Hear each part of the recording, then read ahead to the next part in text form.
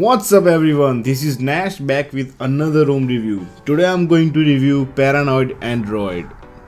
This ROM used to be really badass ROM back in the KitKat and Lollipop times, and it was one of the best ROM who gave hard competition to CyanogenMod. And now this ROM is back with Marshmallow update. This ROM is based on CyanogenMod 13. Let's start from boot animation. That cool animation from Droid to cool AOSPA text gives unique appeal to this ROM. Once you finish your setup, you are greeted with amazing wallpaper designed by HAMPUS OLESSON, who by the way previously designed wallpapers for Oneplus One and Oneplus 2. Now let's talk about features. You can drag and delete tiles directly from quick settings, so no need to go to settings, which is very convenient for me. When you swipe the notification down for very first time, it will ask you whether you want to turn on the right swipe quick setting on or not, which was pretty unique, and you can turn this feature off obviously anytime you want.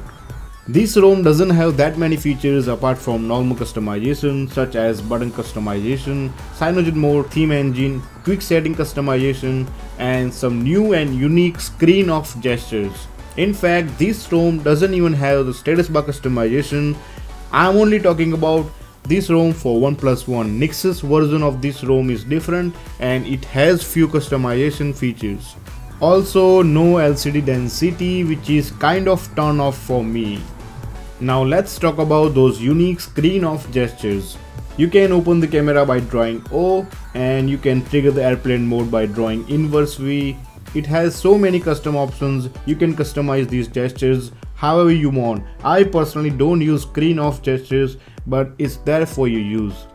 The Snapdragon camera of the ROM is nice too, and with so many manual settings, it's very quick in image processing as well.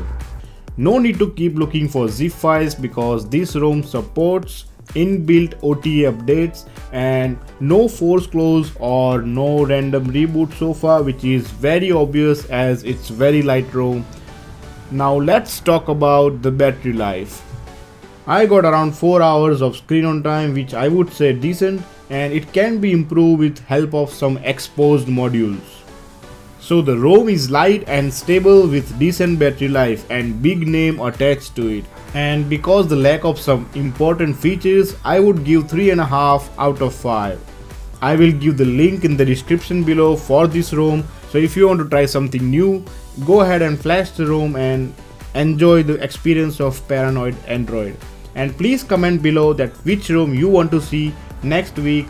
And if you are new to this channel, please don't forget to hit the subscribe button because I make ROM reviews every week, and I will see you next week.